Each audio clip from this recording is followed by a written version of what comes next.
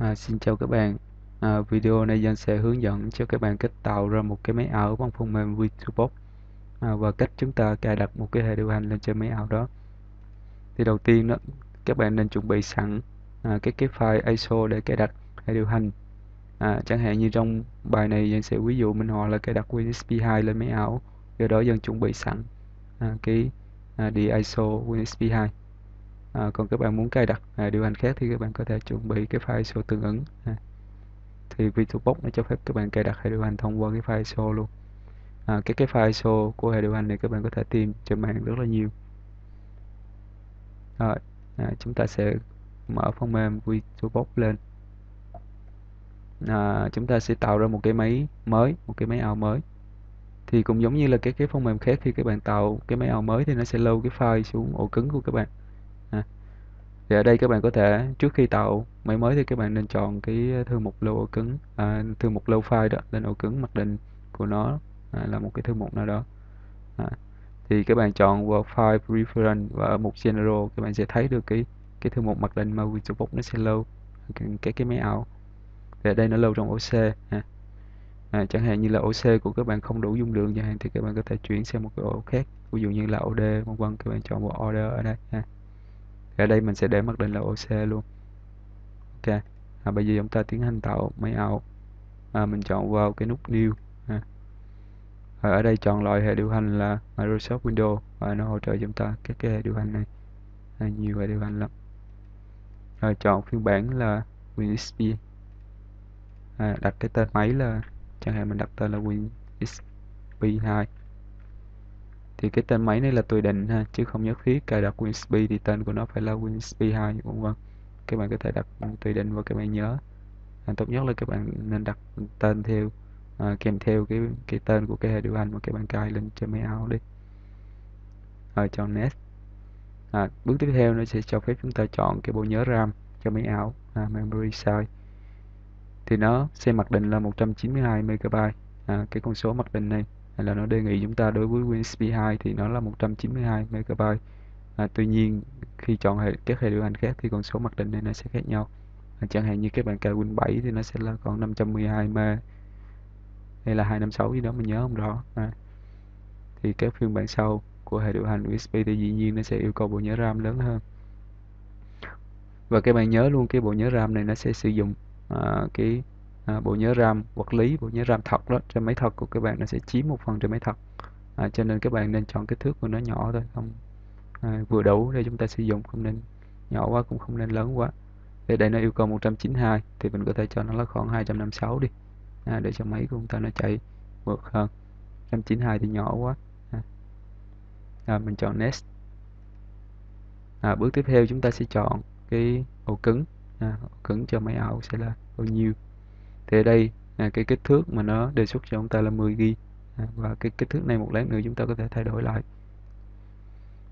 Bây giờ mà nó cho phép chúng ta chọn 3 tùy chọn là không mà tạo mới cái ổ đĩa ảo, hoặc là tạo mới một cái ổ đĩa ảo, hoặc là sử dụng một cái file ổ đĩa ảo nó đã được load trên máy tính rồi. Thì ở đây mình sẽ chọn cái tùy chọn là tạo mới cái ổ đĩa, một cái ổ đĩa ảo mới. Next. Create để sang bước tiếp theo. Ở đây nó cho phép chúng ta chọn loại ổ đĩa, thì các bạn nên chọn cái loại mặc định là VirtualBox Image. Next. Tiếp theo chúng ta sẽ chọn cái loại ổ cứng là có kích thước được cấp phát động hay là kích thước cố định. Thì ở đây mình khuyên các bạn là nên chọn cái loại có kích thước động. Kích thước động là như thế nào? Mới này các bạn nhớ chúng ta chọn cái kích thước cho ổ cứng là 10 GB đúng không? 10 GB. Thì cái loại kích thước động này nè, khi mà cái ổ đĩa ảo của các bạn load file xuống ổ đĩa ảo thì dĩ nhiên nó phải tạo một cái vùng nhớ mới để nó load cái file đó đúng không? Kích thước bộ nhớ ảo của chúng ta sẽ tăng lên. Thì cái 10 GB mới này đó là cái kích thước tối đa cho cái bộ nhớ ảo của các bạn. Ví dụ các bạn không sử dụng tới 10 GB, các bạn chỉ sử dụng là 5 GB thôi. Thì cái bộ nhớ vật lý, bộ nhớ thật đó mà chiếm dụng bởi cái bộ nhớ ảo nó chỉ là 5 GB thôi. Còn khi các bạn thêm file tăng lên 6 GB chẳng hạn thì tự động cái bộ nhớ thật mà lưu trên đĩa cứng của các bạn nó sẽ tự động tăng theo và tăng lên tối đa là 10 GB. Thì đó là cấp phép bộ nhớ động. Còn về cái kích thước cố định, nếu mà các bạn chọn kích thước cố định thì nó sẽ tạo ngay một cái file trên ổ đĩa cứng của các bạn có kích thước là 10 GB luôn, để nó dành cho cái ổ đĩa ảo. Tuy nhiên mình không thường thì người ta sẽ không muốn như vậy, người ta muốn sử dụng bao nhiêu thì cấp phát bao nhiêu thôi, cho nên chúng ta sẽ chọn loại bộ nhớ có kích thước động. Rồi next sang bước tiếp theo. Đó, ở đây nó sẽ cho phép chúng ta chọn cái dung lượng của ổ cứng đó. Mặc định nó đề nghị là 10 GB nhưng mà chúng ta có thể tăng thêm. Thì ở đây mình sẽ sử dụng con số mặc định này luôn, 10 GB VA. Và các bạn nhớ các bạn chọn cái bộ nhớ càng lớn thì nó sẽ chiếm dung lượng trên ổ đĩa cứng thật của các bạn đó. Create. Lúc này chúng ta đã tạo xong một cái máy ảo, một cái máy hoàn toàn trống trơn chưa có gì hết. Thì ở phía bên này khi các bạn tạo xong một cái máy ảo thì nó sẽ load cái máy ảo ở phía bên này các bạn có thể chọn một cái máy ảo nào đó và các bạn khởi động. Ở đây mình mới có một cái là USB 2 thôi, và các bạn có thể xóa nó đi bằng cách click chuột phải chọn remove để xóa một cái máy ảo đi, hoặc là chọn new để tạo tiếp một cái máy ảo nữa. Tuy nhiên ở đây mình tạo một cái thôi, và mình sẽ cho khởi động cái máy ảo USB 2 này lên bằng cách nhấn vào cái nút start. Thì cái nút này giống như là các bạn nhấn nguồn trên cái máy tính thật vậy. Chọn vào start nó sẽ khởi động cái máy ảo lên. Và đây nó yêu cầu chúng ta là chọn cái ổ đĩa mà sẽ chứa cái đĩa cài đặt hệ điều hành đó. Thì nó sẽ mặc định là nó chọn cái ổ đĩa CD hoặc là DVD trên máy của các bạn. Thì ở đây mình không có chọn cài đặt hệ điều hành bằng cái đĩa thật, đĩa CD hoặc là DVD, mà mình chọn bằng cái đĩa ảo với ISO, cho nên mình sẽ chọn vào cái nút chọn file ở đây. Và mình sẽ chạy đến cái nơi mà mình lưu cái file ISO.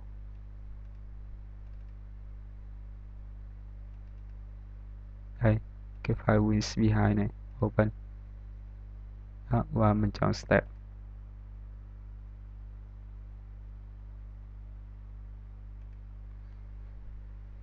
Rồi nó sẽ khởi động máy lên và nó chạy cái trên cài đặt USB 2.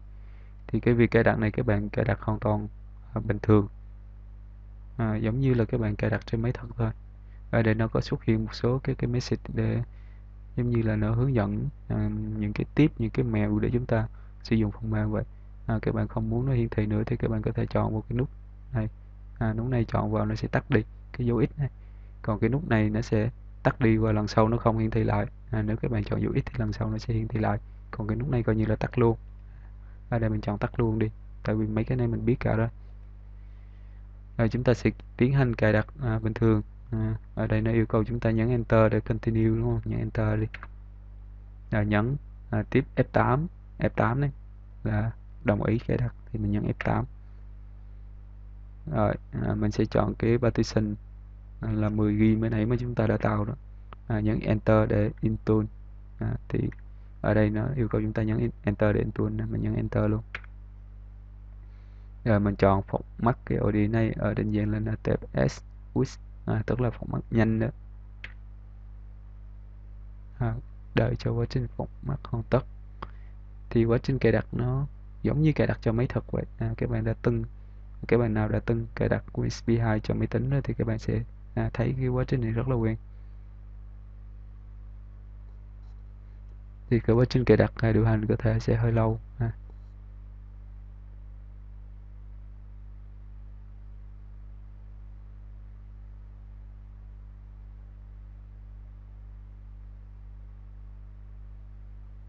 Các bạn cố gắng theo dõi.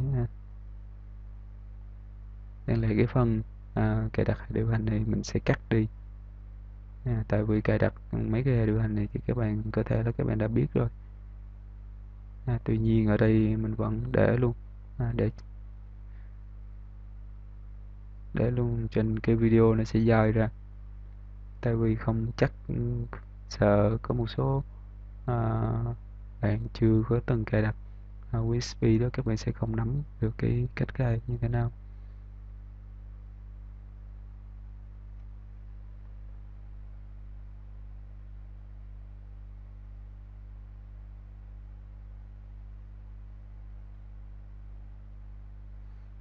Thì sau khi chúng ta cài đặt xong hệ điều hành Win XP2, Win XP đó thì các bạn có thể copy phần mềm lên trên hệ điều hành đó và các bạn có thể chạy bình thường ha, giống như là máy thật thôi.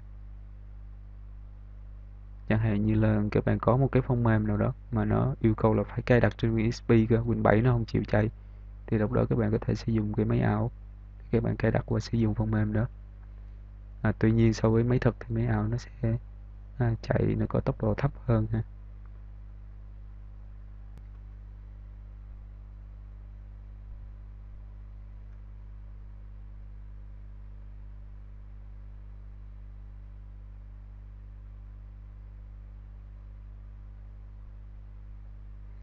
Và các bạn để ý một điều nữa là cái màn hình của máy ảo nó sẽ không có phóng lớn ra, không có tự động phóng lớn ra. Đáng lẽ nó phải phóng lớn ra cả khung hình như thế này luôn mà đúng ha. Thì cái phần đó sau khi cài đặt hệ điều hành xong thì chúng ta sẽ xử lý cái phần đó sau.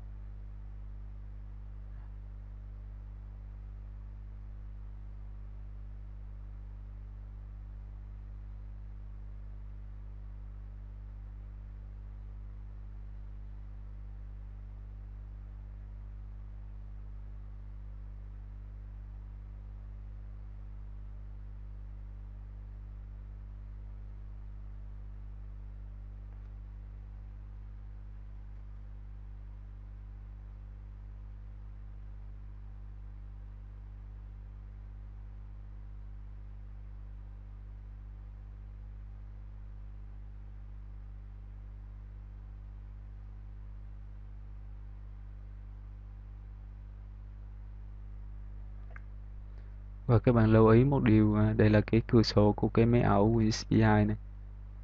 À, các bạn có thể thao tác với lại nhiều hệ điều hành cùng lúc. Ví dụ các bạn tạo ra nhiều máy ảo thì các bạn chọn New nữa, tạo một cái máy ảo nữa và các bạn có thể mở cửa sổ của cái máy ảo đó lên. Và các bạn có thể thao tác với nhiều hệ điều hành cùng lúc này. Thì cái ờ, cái này là cái cửa sổ dùng để quản lý cái máy ảo, còn cái này là cái cửa sổ của cái máy ảo đó, một cái máy ảo nào đó. Các bạn có thể tạo ra nhiều cái máy ảo.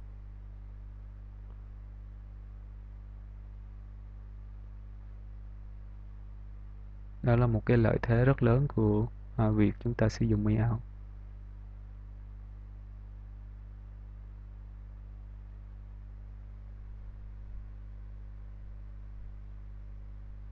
Thì tạm thời ở đây mình có một cái máy ảo thôi, cho nên mình sẽ mở nó full screen lên để mình thao tác cho nó dễ.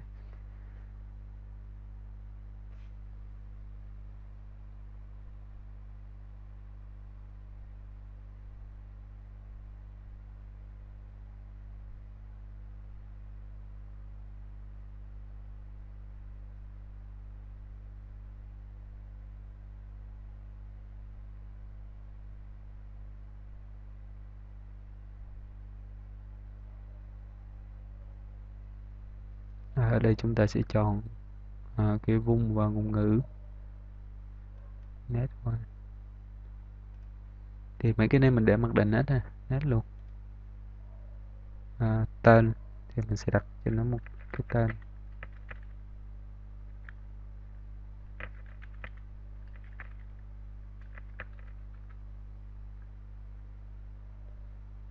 Mấy cái tên này các bạn có thể gọi bất kỳ tên gì cũng được. Ở đây mình cần cái CDK, cái cây để cài đặt USB đó, thì mình nhớ cái cây này là CD3T2.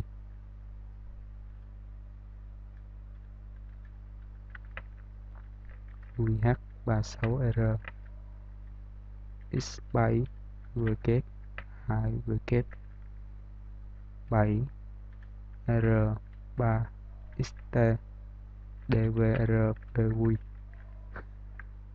Thì cái cây này rất là nổi tiếng. Người nào mà đã từng cài đặt nhiều cái USB trên nhiều máy rồi thì các bạn sẽ nhớ cái key này. Ở đây mình gọi bị sai rồi. CD3T2 UH36R 36R Next đó. Rồi cái tên của cái máy tính mình đặt là nhân Win XP2. Còn cái tài khoản admin name mình sẽ không cho.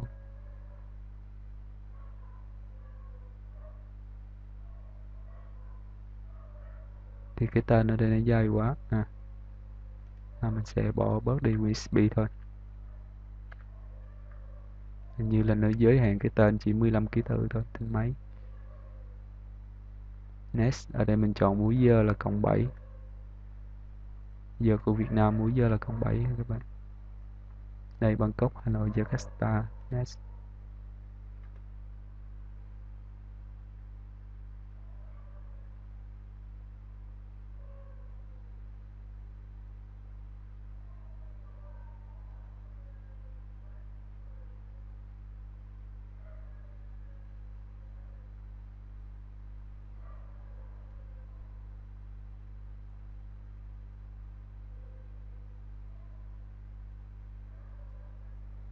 Ở đây là cài đặt mạng thì mình đã là typical setting, tức là cài đặt chuẩn. Next. Tên của network là workgroup rồi. Phần này để mặc định luôn đi.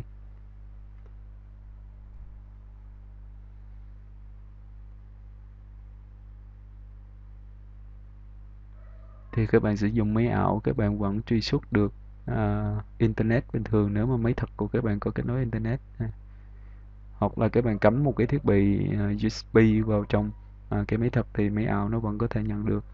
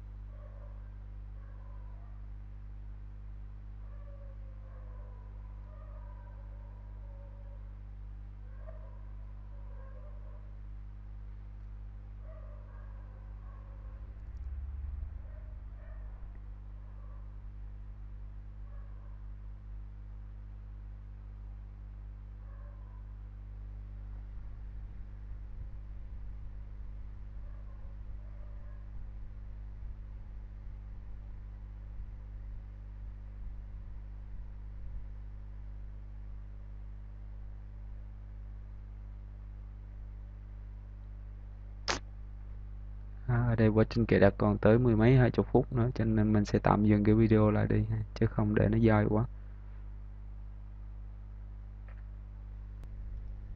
Rồi tới đây quá trình cài đặt xem như là hoàn tất rồi. Ở đây nó có một số option để cho nó tự động tùy chỉnh cái độ phân giải của màn hình thôi.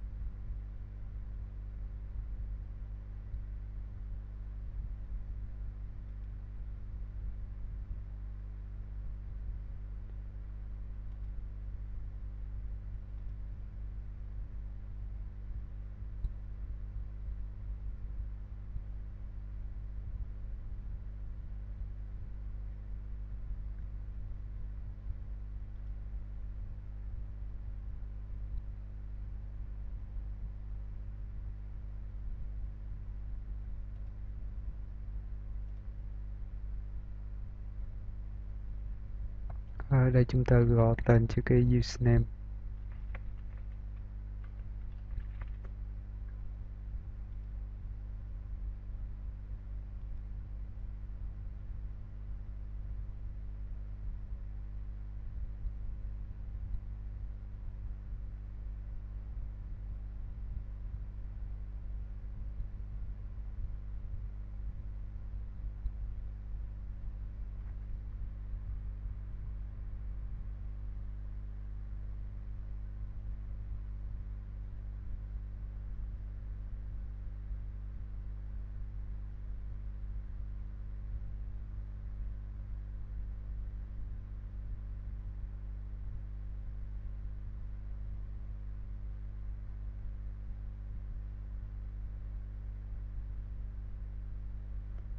Rồi các bạn đã thấy được cái giao diện rất là quen thuộc của Windows XP2. Chúng ta đang đi ngược lại sự tiến hóa của loài người.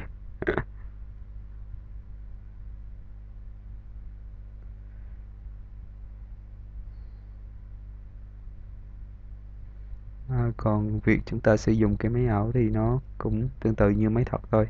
Nó cũng có cài đặt phần mềm, cũng copy dữ liệu, rồi cũng cho phép các bạn tắt máy, mở máy. Để tắt máy thì các bạn chọn Windows Start, chọn turn off computer ở đây nhé. Turn off luôn.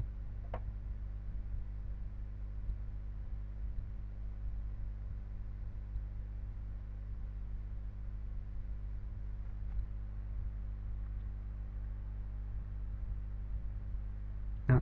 Sau khi chúng ta tắt cái máy ảo thì tự động cái cửa sổ máy ảo của chúng ta cũng tắt luôn. Và để khởi động lại thì tương tự các bạn có thể nhấn Windows Start, chọn cái máy ảo, nhấn Windows Start để khởi động cái máy đó lên lại, giống như là các bạn nhấn nút nguồn trên cái máy tính thật vậy. Các bạn đợi một xíu, nó sẽ mở cái cửa sổ máy ảo ra.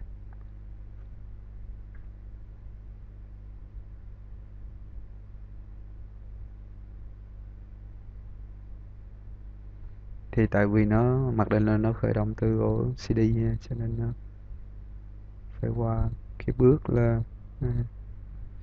Bread Indicate gì đó. Thì cái đó một lát mình sẽ tùy chọn lại, sau mình cho nó khởi động từ ổ cứng đi, nó sẽ nhanh hơn.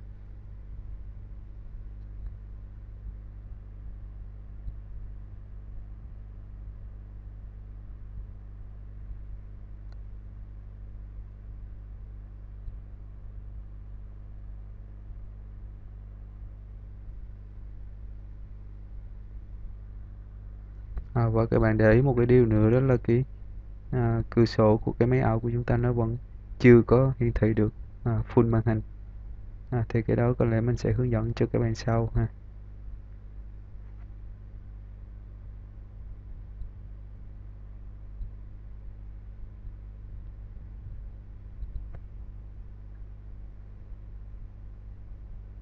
Rồi, chúng ta đã khởi động lên lại được rồi nè. Bây giờ ngoài cách sử dụng cái chức năng pop-up của Windows thì chúng ta có thể click vào cái nút close ở đây luôn. Nó cũng đóng luôn cái máy ảo của chúng ta. Hoặc là chúng ta có thể vào cái menu machine và chọn là shutdown thì nó cũng tắt.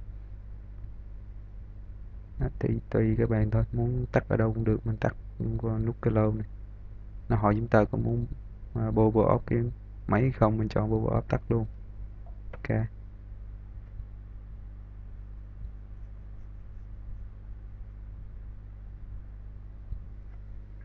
Rồi, như vậy là qua video này các bạn biết được cách tạo mới cái máy đúng không? Và cài đặt hay điều hành lên trên máy. Ngoài ra sau khi mà các bạn tạo mới cái máy, các bạn có thể chọn vào setting để các bạn tùy chỉnh lại. Ví dụ như là cái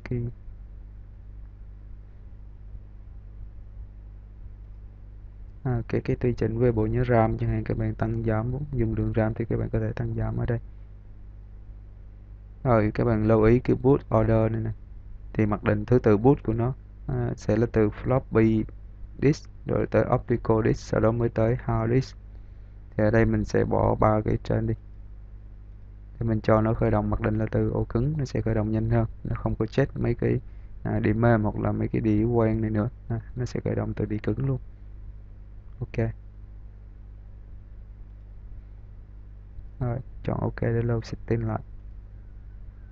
Thì coi như cái phần hướng dẫn tạo máy ảo và cài đặt hệ điều hành USB cho máy ảo của mình đến đây là hết ha. Cảm ơn các bạn đã theo dõi video.